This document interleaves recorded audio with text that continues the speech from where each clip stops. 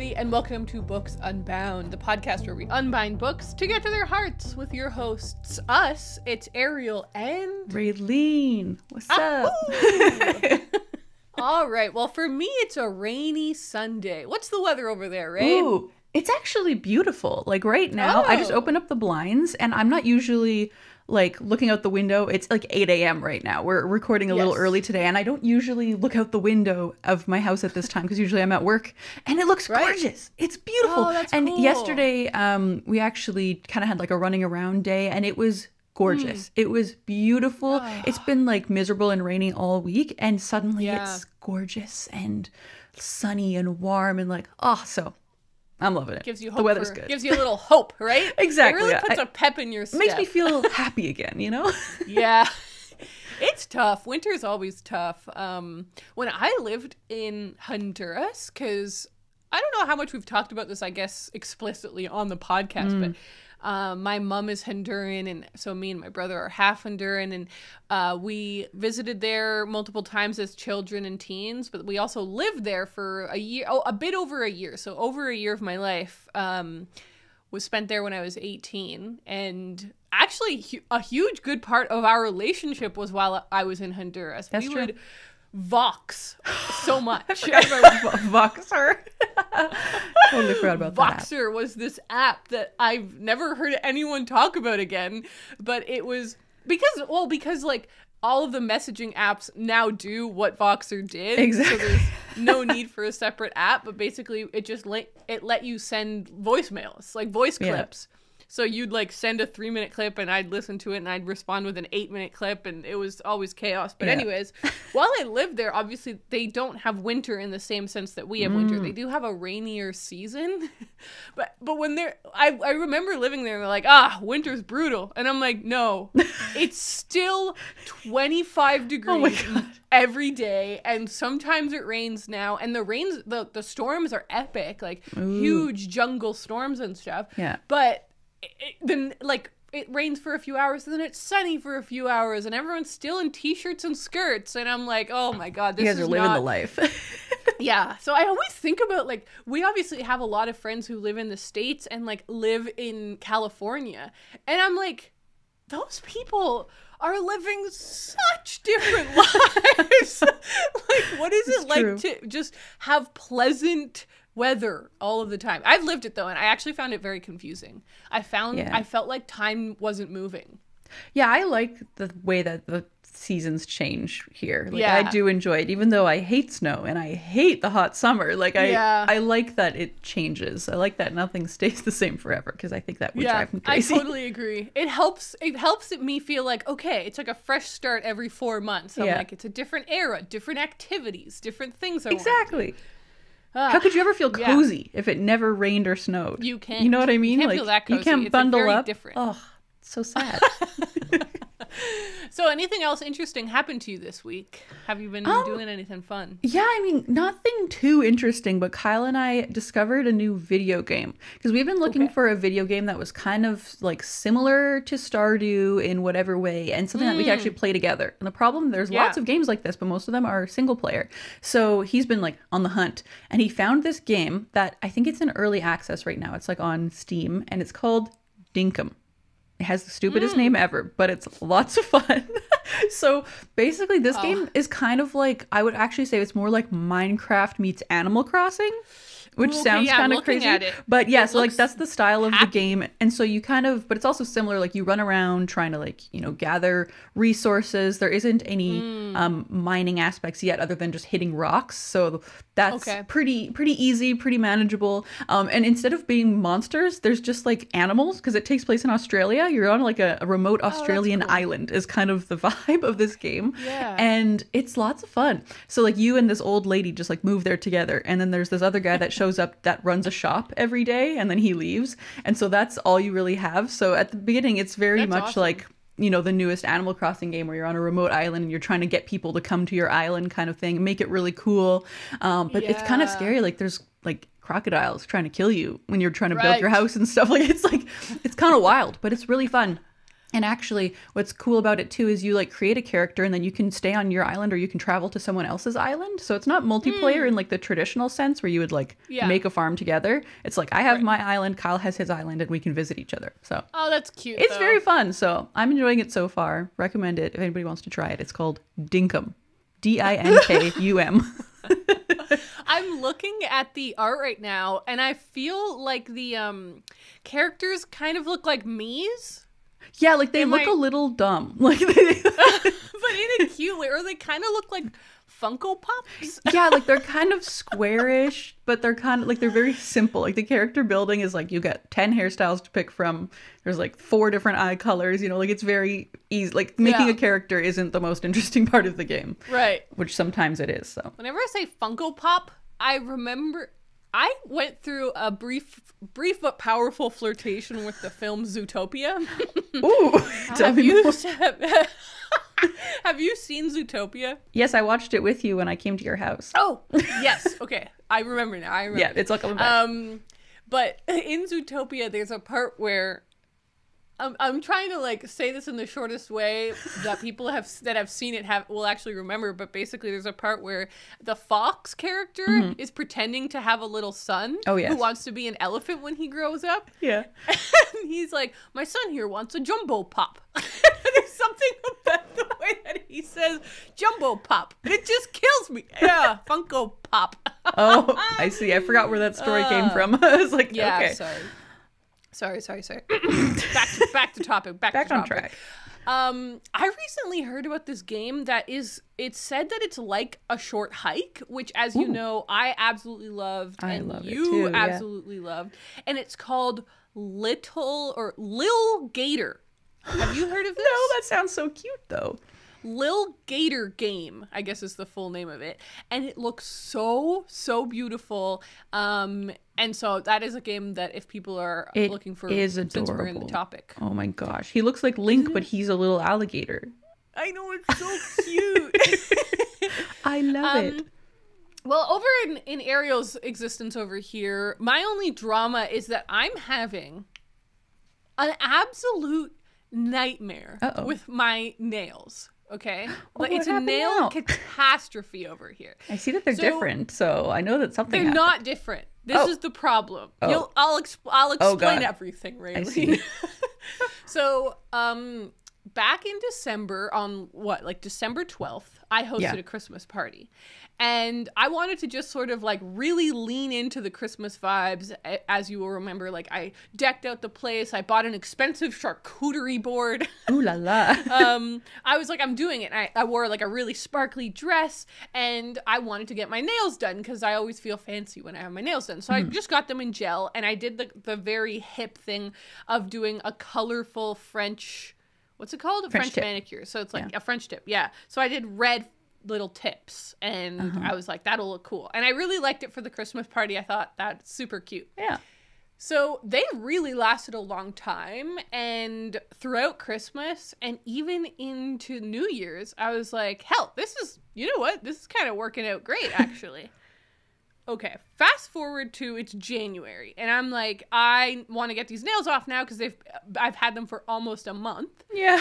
It's time for a change, and they've really grown out. That's the main problem. Most of them haven't chipped, but they've really grown out, and I'm like, it doesn't look very nice. So I make a nail appointment.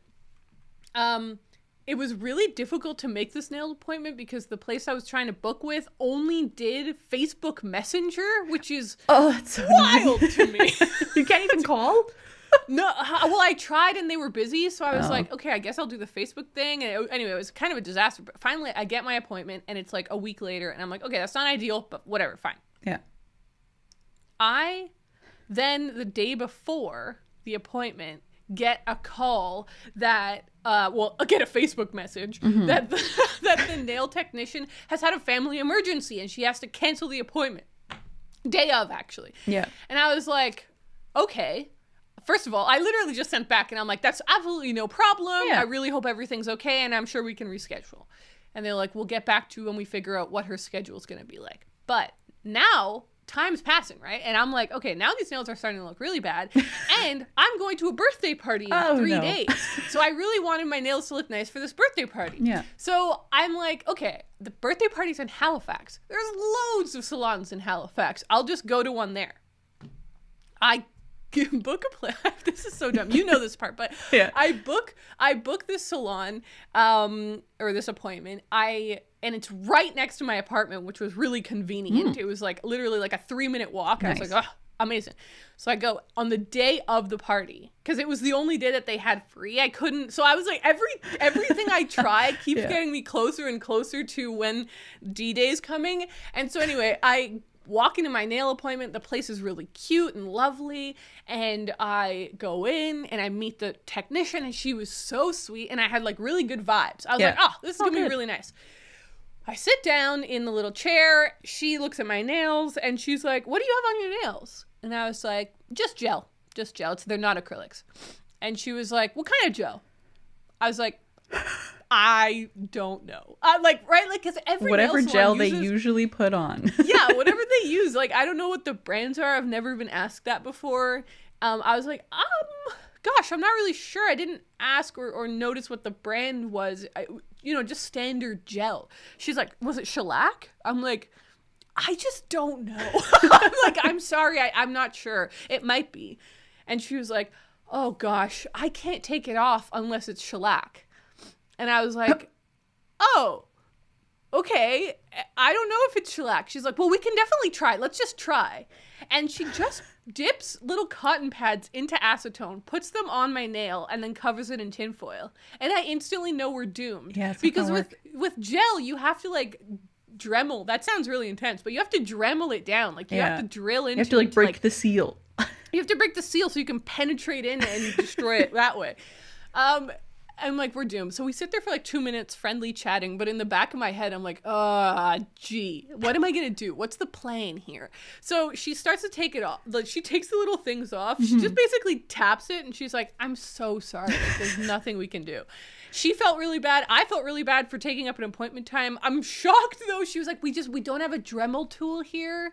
And so I'd have to do it manually. And it'll probably take an hour and a half. And we won't even have time to do the next nail, like to actually paint them. Yeah. I was like, that's fine. Don't even worry about it. So thankfully she lets me leave without paying, which is nice because, it was literally, I was there for 4 minutes. And then I leave and I'm walking home like, what's the game plan? My nails look really bad and I have to go to this birthday party. So I'm like, I'm going to try and take them off myself. I go home. I attempt for all of 1 second. And I'm like, this is going to take 5 ever. I can't do this. This is impossible. So I buy nail polish and I just paint over them. I just paint over the top of the gel. Which, I'm like, this is kind of not ideal. But honestly, because they hadn't chipped, it looked perfectly fine. It's pretty seamless. The only difference is like the gap where they've grown out, right? Where it hasn't grown out yet. Isn't that big? So I'm like, okay, for one night, for one party that's going to be in a dark house, like this will be totally fine. Yeah. And I actually got compliments on my nails that night, which bothered me. And I was like, oh, thank you. And I'm like, they could be so much better. They were supposed to be. I have tried 3 times to make this better. So sad. Okay, I get back home and I book another appointment with the Facebook Messenger place. Oh, yeah. And here's what, this was supposed to be on Friday. Today's Sunday. Friday at 5 p.m. was the appointment. Easy. Friday at 5:20 p.m., I'm in my bedroom, just laying in bed. And I'm like, God, there was something I was supposed to do. Oh, no.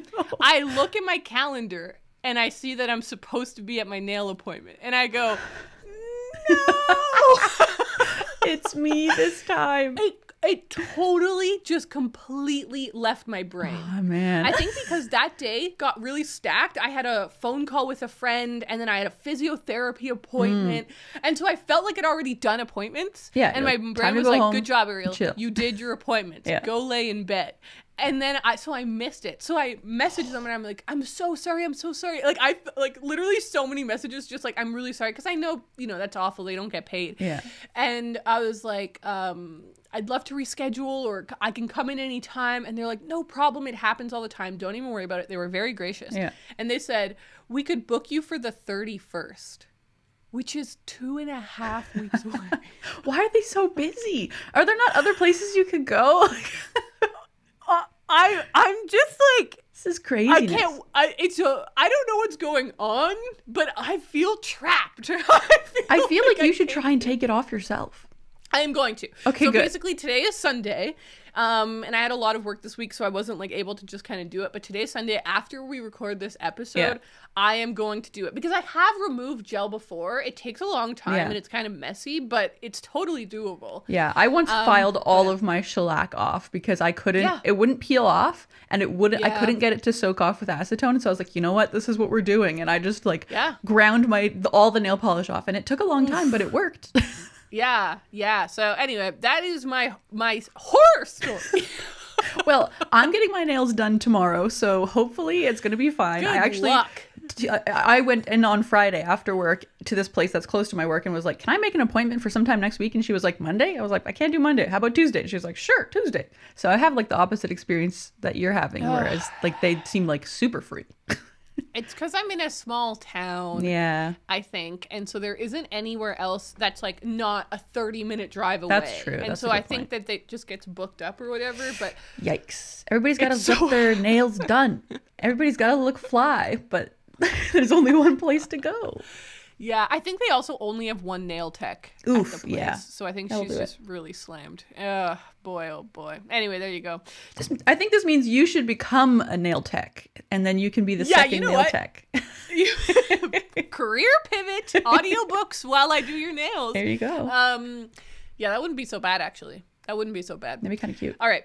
That is our little update. Today we're going to be doing a fun episode, though, that I'm looking forward to. Yeah. We're going to be bringing back something that we had a lot of fun doing. I don't remember what episode it was, but sometime last year. Actually, I can't track it down because it's on our website under the More tab in the Stuff section, which is where we kind of just put random stuff that we want, that we know will be useful sometimes. So, we have a link to this spreadsheet because in episode 159, we rated things out of 10, bookish things out of 10.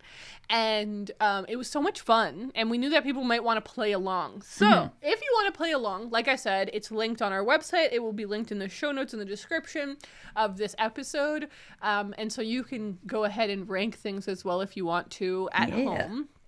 But here's how it works. Very simple. Back and forth, Raylene and I will go listing random bookish things, and then we're going to rate them between 0 and 10. I'm so excited. This is so fun. And I do track our scores, so you can see how what we do compares to what you might give it. And we do a Raylene score, an Ariel score, and then a combined average, which is the Books Unbound score. Well, of course. Well, of course.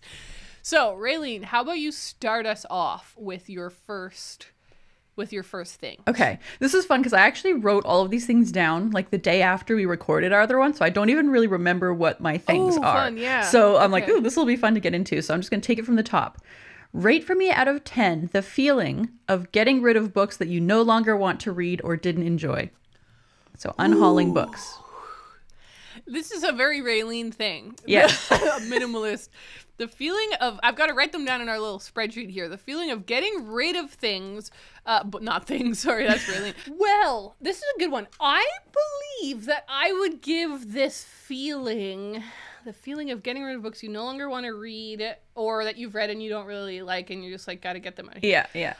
I think I would give that feeling, honestly, it's like a roller coaster because at the beginning, it's emotional. Yeah, it's hard. Emotional. I'm like, oh, like you have to reckon with so many things. You have to reckon with the fact that you didn't like the book, that maybe you made a mistake, that maybe you wasted money. Like you're reckoning with all of these feelings. But then you're like, no, I'm taking this. I'm putting this in my car. This is going in my car. Out of here. And now it's in your car. And then you actually have to, like, what I will do is I will put everything in a box or in tote bags. I'll put them in my car, and then they sit in my car literally for weeks until I finally make it to the bookstore to try and sell them. But once I've actually handed them to a person, I honestly have a moment of panic. I always have a moment of panic. What's in there? I'm scared that I'm making a mistake. I'm scared that I've annotated stuff in there and I'm like giving away my address or something. Oh yeah. I'm scared that I left an important bookmark in the book. Like I have a lot of there's a lot of fear for me. Yeah. Then I get money back. That helps the fear go away. That's the good part. Yeah. That helps it. And then I drive home feeling a lot lighter. So that's my emotional roller coaster. Overall, I'm gonna be honest. I'm only gonna give this feeling like a 6. Yeah, that makes sense. You've got a lot of fear tied into it, which isn't a good feeling. I would give the feeling a 9.5. Yeah. Yeah, like I love the feeling, but there is that like tiny little bit of, am I making a mistake? Like that, they're just like, is that tiny little voice in the back of my head? But I spend so much time like gearing myself up to actually getting rid of the books that I feel like most of the fear is gone. Like I spend a lot of time being like, yeah, I'll pull out some books and I'm like, I think I might want to get rid of these ones. And then I'm like, I'll just let that like sit for a little bit. And then I'm like, yeah, like let me do some more research and like figure out why do I not want these anymore? Like I have like a whole, like it takes a long time for me to kind of get there. But then once I do, I'm like, get it out of here. I want to be free. So I do love the feeling of getting rid of stuff. It's awesome. Well, that gives us a combined score of 7.75. Not too bad. All right. Well, I'm going to start us off with French flaps. Real simple. I have that on my list too, so I'll just ignore that. Fun. No, it was bound to happen eventually. It was bound to happen. Physical book items are definitely a good thing to put on our lists. We so have to rank French them. Flaps. I have a mixed feeling. I have mixed feelings about French flaps. I feel like they're really cool. They're pretty. They're nice. Yeah. They usually come with deckled edges, which I appreciate. That's true. That's true. But like, are they necessary? Not always. Do they? I was gonna say, do they get in the way? I guess they don't really get in the way. I guess I used to use them as bookmarks. Yeah. Did you ever do that? So I feel like that's a crazy thing to do now, especially like if with a thick book. It's like, this is a bad idea. It's gonna deform that French flap. It warps. So that temptation is there, which is brings down the points. I would say French flaps are like a 7.75. Okay. I quite like them, but I don't know. I don't always want them to be there, if that makes sense. No, I do know. I could totally know what you mean. I feel like when I am holding a book that has French flaps, it feels like a fancier book. Yeah. Right? And usually, though, I think that comes with with an added markup. Like, I think books with French flaps can be more expensive. Yeah. So, which does make a little bit of sense. Obviously, it usually means that the cover is higher quality and stuff. Mm-hmm.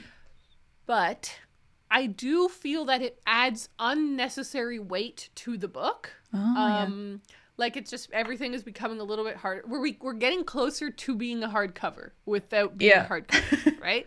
I do find them occasionally useful. Like you say, it's only kind of useful for the very beginning of the book, because what if you've only read like 30, 40 pages and you're using it as a bookmark, it's fine. But once you're at like 120 pages, it's like things are starting to get kind of warped out. Yeah. And then you got to switch to using the back flap as the bookmark.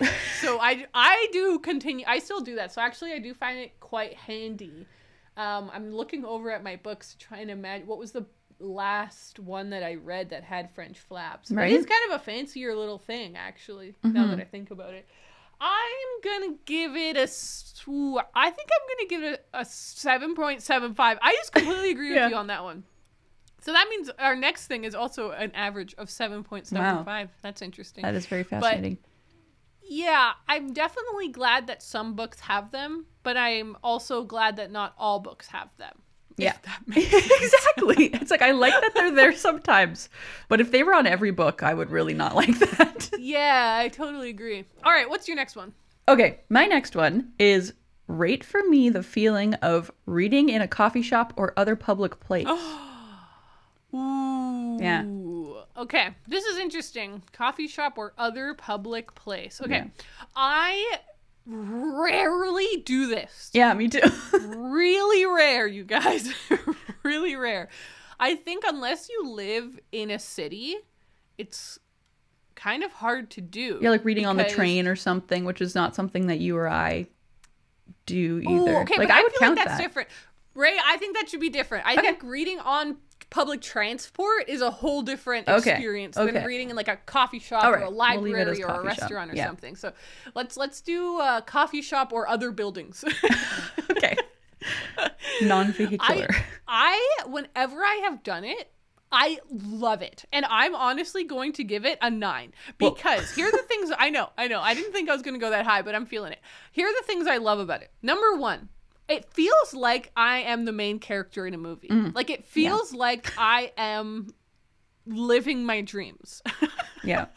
So it's just very empowering as a reader to be like, I'm out here reading. Look at me. This couldn't be more romantic. The second thing I like about it is that it makes me feel, and this sounds really, really vain, but it gives me a little bit of a feeling of like being very attractive in a main character way again. Not like physically attractive, but just kind of like I'm adding to society by being a person that reads. Which is so, again, it's like very similar to the main character vibes where I'm just like, look at me. I'm living what we all wish we were living, right? I'm like, and like I say, that it never happens to me. I don't remember. The last time I think it happened was when I was with you. Yeah, exactly. when I was visiting you and we went to that cafe like 7 months ago. So it is so rare for me. I wish I did it more. And when I think about it, I guess there's no reason why I wouldn't. Like I could drive, but it just feels kind of dorkier, doesn't it? To like drive to do that on purpose as opposed to you're out and about and you happen to have a book in your bag. So you sit down for a coffee. How Parisian does that whole thing sound? Though? Right. I know. We need to make an effort to do it more because it's a 9 out of 10 experience. That means you really like doing it. So yeah, just gotta think about it's that. Also, I think the reason I really like it too is because it feels like I can't be doing anything else. Like when I'm at home and I'm reading, a lot of the time in the back of my head I'm like, oh, I do need to take the photos for the podcast. Yeah. Oh, I do need to be doing this thing for my next video. Whatever. Like there's always a work thing I could be doing. I was thinking that too. Or a house thing where you're like, oh, I could be doing the dishes. That's a lie. I don't do dishes in my house. Connor does the dishes. But you know what I mean? Like it's like I could be folding laundry or I could be doing whatever. Whereas if you're at a cafe, you're like, I'm just here and this is what I'm supposed to be doing. So it's like a very pure reading experience. Yeah. You know what? I'm giving it a 9.4. Whoa. Yeah. I love it. What about you? I think for a lot of the same reasons that you listed, I mean, I would give it maybe more of like an 8.5. 8.5. Like I really enjoy it, but like you said, don't really ever do it. But yeah, for the same reasons, like I definitely feel like when I'm sitting in a cafe or whatever reading, like there's nothing else for me to be doing, just like you said. And especially like it even makes me want to go on my phone less because I'm like, yes, there's people here. I want to look cool reading my book. I don't want to be one of those people who's just like sitting in a cafe on my phone. So it kind of like the societal pressure to look cool makes me read more, which is good. But I feel like there are also different kinds of distractions. Like you are surrounded by strangers. Also, there's people making noise. There's people making conversation. Like it's not necessarily as quiet as it might be at your home, which is where it kind of loses some points for me. True. I don't know. I feel like just sitting in a cafe, like taking up a table for like an hour or two kind of like stresses me out a little bit where I'm like, I agree with that. You know? I do agree with that. I feel like I have to keep ordering coffees or I'm like, okay, this coffee's gotten low, time to get a tea. And exactly. Now I want a juice. And now, because you do feel like you need to pay to like I need to be paying for my time here. Otherwise, like I'm just taking up a table that somebody else could be using. So I don't know. I really like reading in a cafe with a friend. Like when we go, I don't feel any of that stress at all. I think it's just like specifically being by myself. It's kind of like, oh my God, people are watching me. People want my table. Oh my God, there's children everywhere and they're screaming. Like, I don't know. So 8.5. Yep. I like 8.5. But it isn't a perfect experience. 8.5. I gave it a 9.4. So overall that gives it an 8.95. Pretty high score. Pretty high score. Is that our highest score? Oh no, our highest score we ever gave anything was the feeling of starting a new book. But an 8.95 does tie us with the feeling when you finish a book that's over 500 pages. Ooh. Okay. That tracks. All right. Here's my next one. When you start reading a book and you realize that it doesn't have any chapter headings. And what I mean by that is either there's no title to the chapter, but even there's no like chapter 1, chapter 2, chapter 3. They don't demarcate it at all. It's just like lower down on the page, so you know we've started a new chapter, but they haven't labeled it. There's no index. Okay, that's like a 4 out of 10 for me. I don't enjoy that. I definitely like even just a simple chapter 1. Like that's easy. Yep. And even like the way Stephen King does it, which I think is really fun, is he'll have like chapter 1 and then within each chapter there's like little mini chapters almost. I love that he does that. So like that for me is like a 10 out of 10 way of doing it. Okay.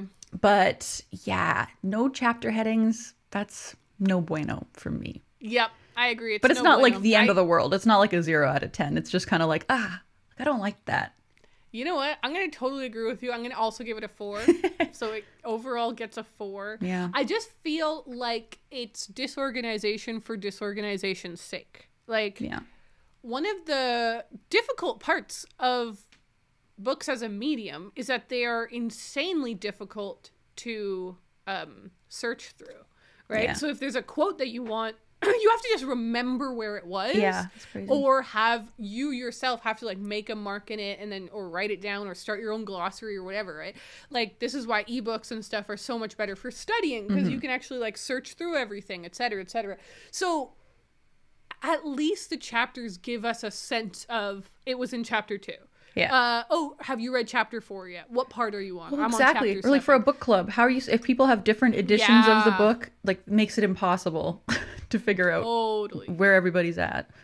Totally. So I feel like, yeah, I'm gonna give it a 4 as well. What else have we given a 4? The closest thing we've given a 4 is books that come with their own ribbons, which was kind of controversially low. We gave it a 4.55. I gave it a 6.5, but you gave it a 2.6. I hate ribbons. All right, what's your next one? Well, this is another one that's probably going to have a nice low rating. So let's see how this one stacks up against the others.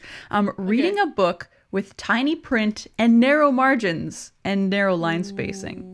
So like really tight, dense text, tiny font, so even like kind of like bold font too. Like just like all of those things, like the most dense text ever. How does that make you feel? So you said tiny print, narrow margins, and what was the other one? And narrow line spacing. That's what I wrote. Yeah, like they're all too close together. You know what? This is a 3. This is maybe even a 2, but I'm gonna go with the 3 because once I get into the flow of a book, I usually am fine. I get accustomed, and I'm like, whatever. I'm used to it now, so it's fine.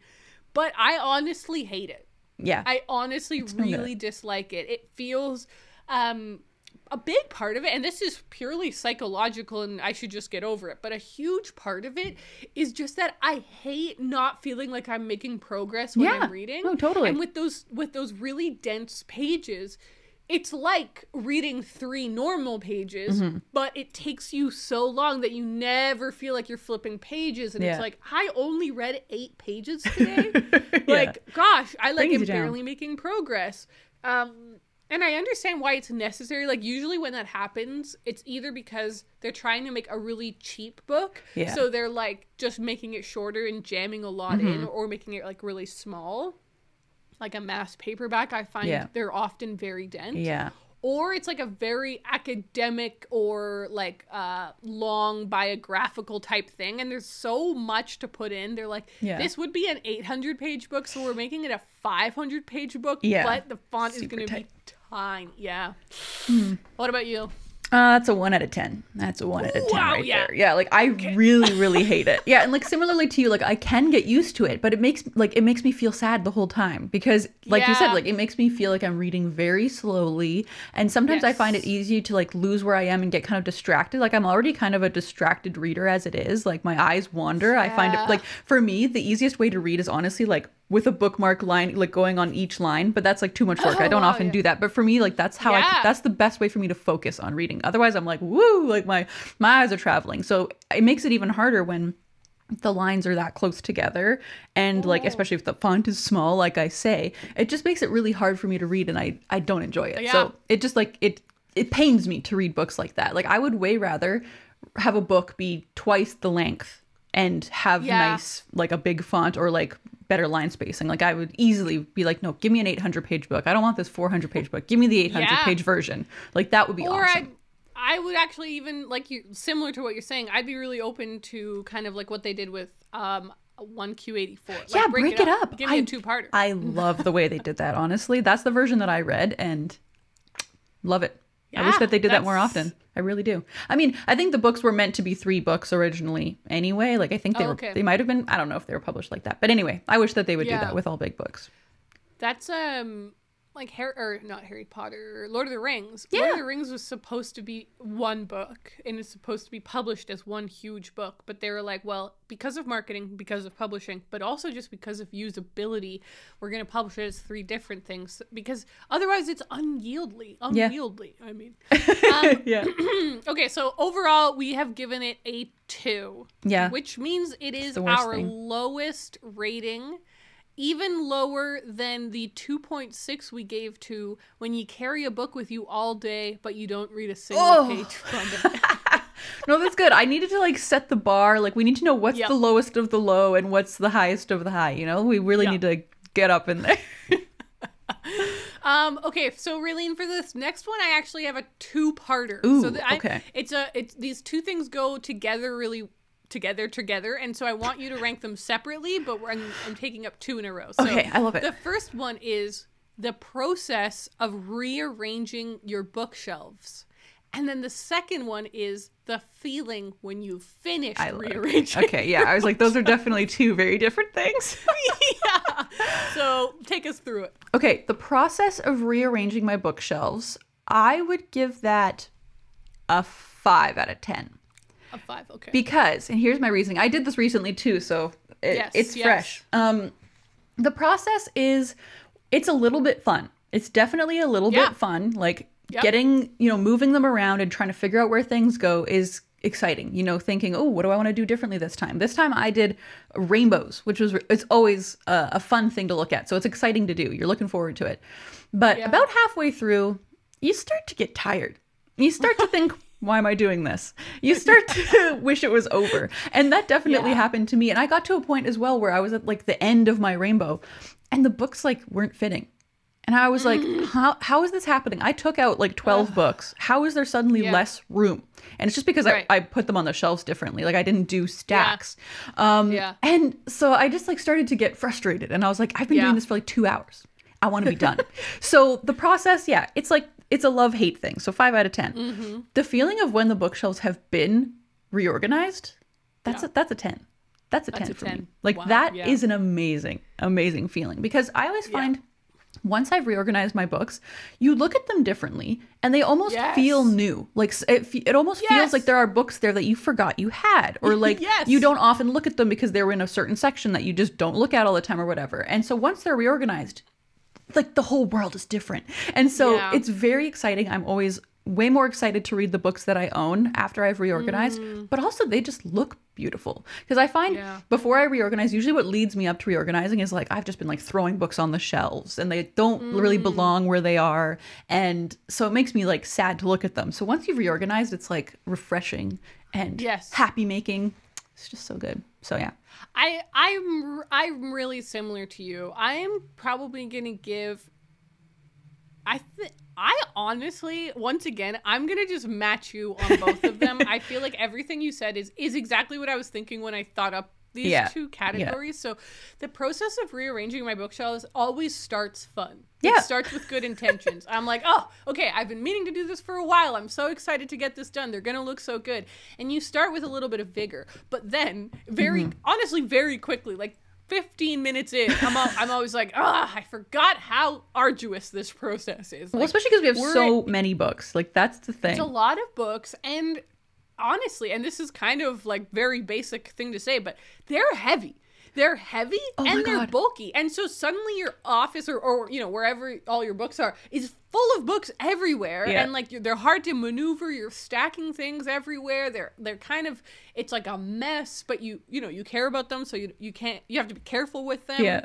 So, and I do really find them really heavy. You're always like, can I carry 8 at a time off the shelf? No, only 6. It's like they're too heavy, they're too bulky, or they're slippery or whatever. Like it's kind of difficult. Like it is a manual task. And so it gets frustrating after a while. Like you say, the feeling of you just want like these like whatever 20 books to fit here, but one isn't fitting, and you're like, okay, I've got to shift all this over. It's actually kind of a frustrating little Tetris situation. It is.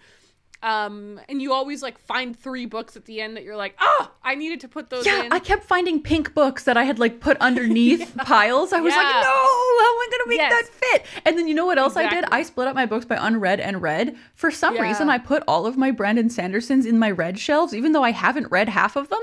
And so the next day I was like, why did I do that? And so I had to completely shift everything, because I made 2 rainbows, unread and read rainbows. Yeah. Idiot. So that it's a 5. It's a 5 for me because there is joy within it. It is fun to like get to handle all of these books and like see them and be like, oh yeah, I haven't read this, or oh god, yeah, this was a good book. So it is like also a little walk down memory lane. Yeah. But overall, it is pretty tough. The feeling when you've just finished rearranging your shelves, I also agree, is honestly a 10 out of 10. The best. The moment, just that those fresh few minutes, and maybe even like it can last up to a few days, it's just like really exciting. And so I don't want to reiterate everything you said, but I really agree with it. Just gives you that new perspective on your books, and seeing them in slightly different orders or next to different books or in different areas of your shelves. You're like, you're reinvigorated. So I totally agree. So that means, obviously it's an average of 5 and an average of 10 for both of those. For an average of 7.5 for both of them combined, which I think is pretty decent. That's true. Not too bad. Right. Okay. It's not too bad. Man, I have a whole bunch of like negative ones in a row, but let's see what you say to this. Okay. The feeling of wanting to buy a book, but every edition of the book is unappealing. Very specific. I absolutely love this one. The feeling of wanting to buy a book, but every one is unappealing. Yeah. This is really brutal. This is honestly really, really brutal. And it gets desperate. It gets desperate because I recently had this with, what was it? With the Dud Avocado. Oh, yeah. I saw somebody reading it, like I think on Instagram, like I saw a quote from it and I was like, oh, that sounds really great. And then a couple weeks or months later, I watched like an Anya Taylor-Joy interview where she was doing a What's in My Bag video. I don't know, for Vogue or something. And we all know how much we love Anya Taylor-Joy here. Yeah. Couldn't have been a more perfect video. She's so beautiful, but like her bag was a Shakespeare and Company tote bag. She had books, like 2 books in there and stuff. It was just dreamy stuff. But anyway, she was reading the Dud Avocado. I was like, okay, I need to get this book. Yeah. So I start looking. No good covers. Bad covers. All bad covers. And then I found this one really, actually pretty nice looking. I didn't like the font, but like overall it was a pretty little hardcover of it that somebody had printed. Couldn't find it. Like, couldn't buy it. Like, I tried ordering it from my local bookshop, and they're like, we're so sorry. Like, we tried to order it, and it's not actually in stock. It's not in print. And I was like, And so it became impossible. Yeah.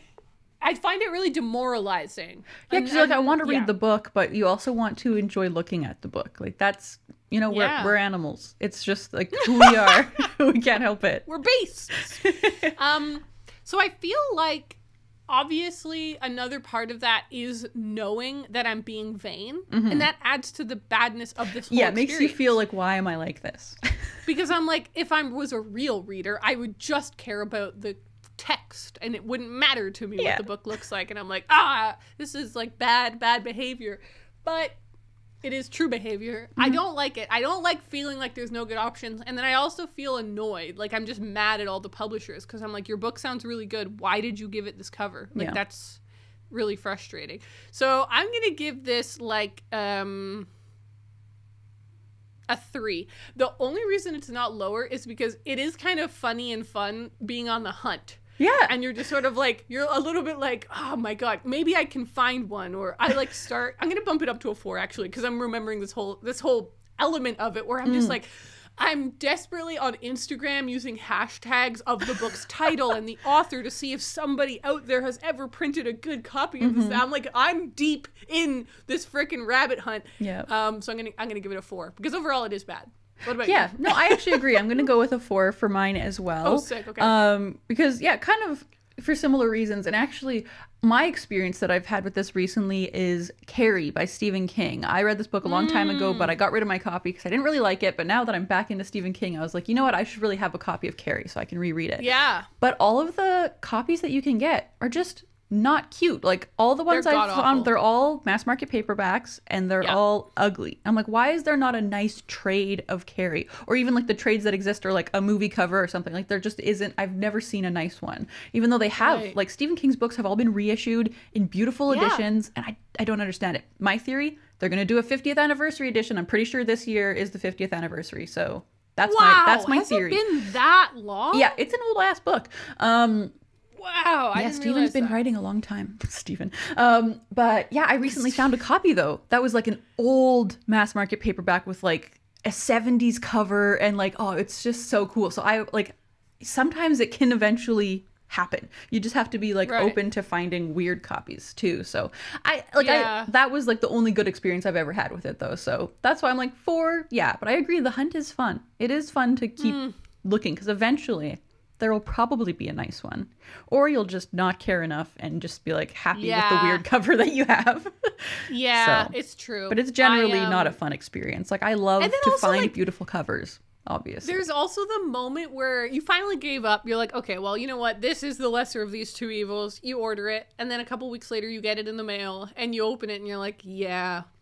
It's, you're like, It's still not good. okay, it's still on the chart. I was hoping it might be better in person. Yeah. I typed into Google the worst search terms ever. This is really poor Googling skills. I don't know why I did it this way, but well, mainly because I was listening to you as well and just trying to do it on the side. But I wrote 50th Carrie. Those were the two search terms. I love the way you Google. The one little anecdote that I have for the people is when we were playing Stardew Valley and you were trying to figure out how much bok choys sell for or something, and you just Googled bok choys. It was like, what? That's one of my favorites. And I I'll was never like, why am forget I that. just looking at pictures of bok choy? Yeah, This then is you're not confused. You're like, helpful to me. huh? But with 50th Carrie, it did come up as the first result. Yeah, makes sense. Somebody had posted, I guess Stephen King has a forum on his website, and somebody posted, like, when is the 50th anniversary of the book? 1974 so is next when year. it came out. Okay. But the next result and all the other results are Carrie Underwood celebrating her parents' 50th anniversary. Oh my goodness. All right, I think we have time for one or two more. Okay. So, let me see. I want to do a fun one. These are all kind of fun, actually. It's the nature of the Okay, game. this one's kind of dark. This spooks me. Let's hear it. We've talked about this a lot, especially last year. Or no, even the year before. When you buy a book in hardcover, but by the time you read it, it's in paperback. I'm shriveling up in uncomfortableness. Oh, that feeling for me, I mean, even more specifically when I go to the bookstore and see the paperback, that for me is like a 2.5.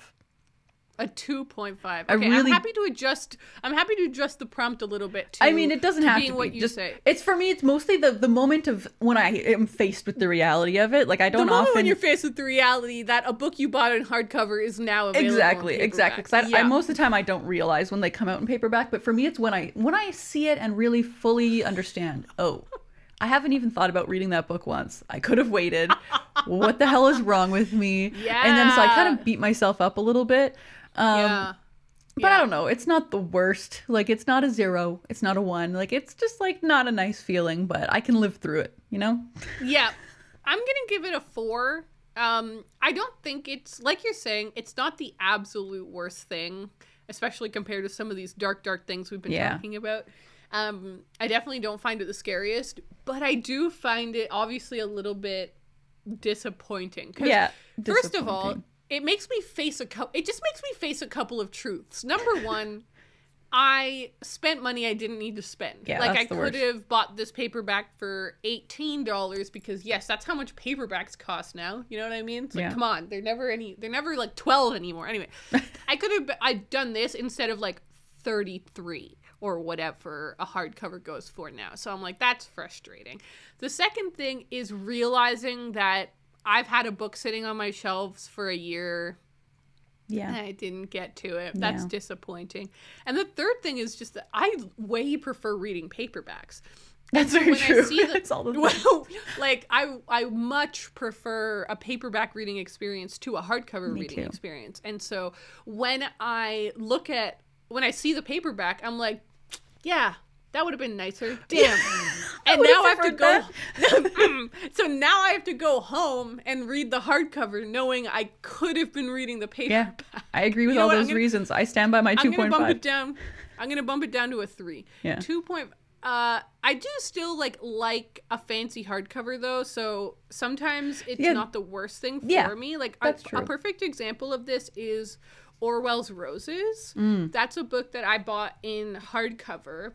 And now the paperback is out, and it is really a lovely paperback, but I think there's something so pretty about the hardcover, so I'm totally happy having the hardcover of it, actually. I just thought of another good reason to have the hardcover, actually, is in a case like for me with The Priory of the Orange Tree, for example. Yeah. I have that in hardcover, and I'm pretty sure it came out in paperback before I read it, but now I'm happy that I have it in hardcover because I want the second book, and I'm going to get it in hardcover, so then they match. For series. Yeah, so there are certain cases where it ends up paying off. Yeah. As long as you end up liking the book and hanging on to it, it ends up being worth it, because damn, those books are like $40. Yeah, okay, so that means that overall, we give this a score of 2.75. Yeah, it's not good. It's not good. It's not a good time. All right, what's your last one going to be first? Okay.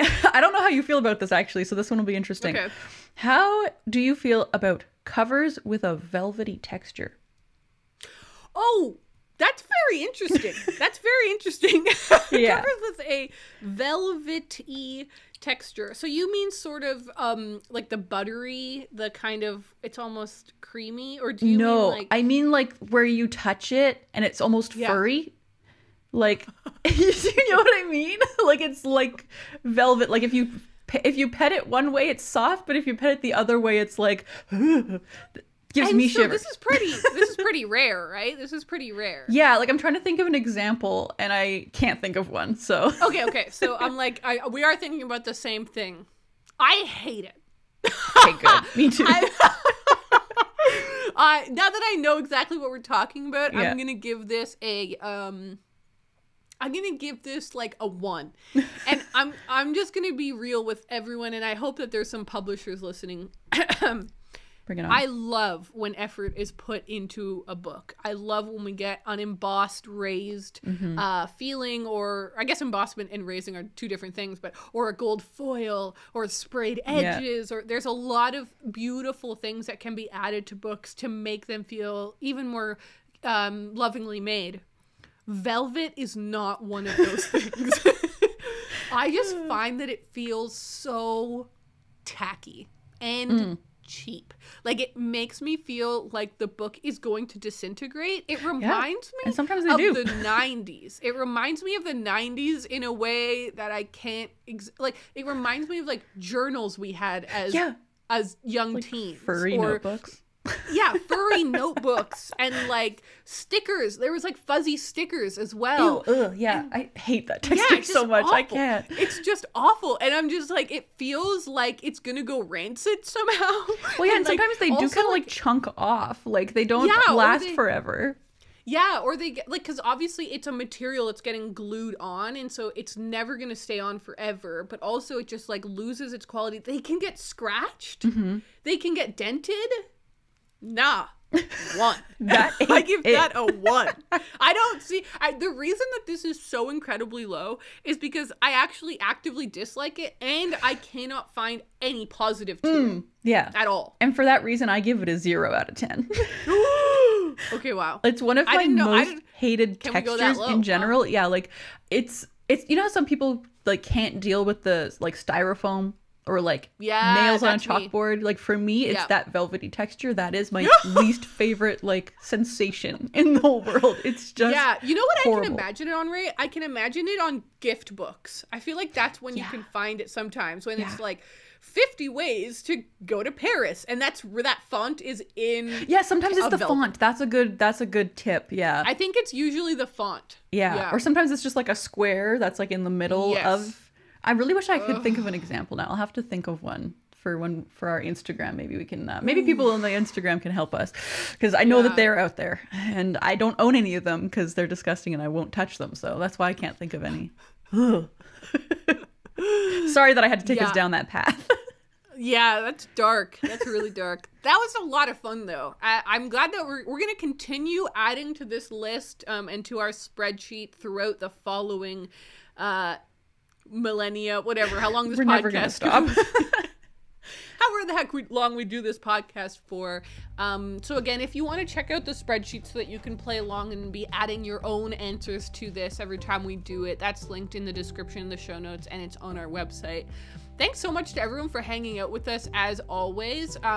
We do have our new pin available. Ooh. That's extremely cute. So that is also linked in the show notes. And we are now going to go record our Patreon mini podcast. Yeah. The movie tub, and where we talk about the movies and shows that we've been watching lately. So if you want to check that out, it's at patreon.com/booksunbound. So if you want to see that, that's the best way to support us. That's it, man. Yeah. That's the best way. So with all of that out of the way, thanks so much for watching, and we will talk to you guys next time. Bye. Bye.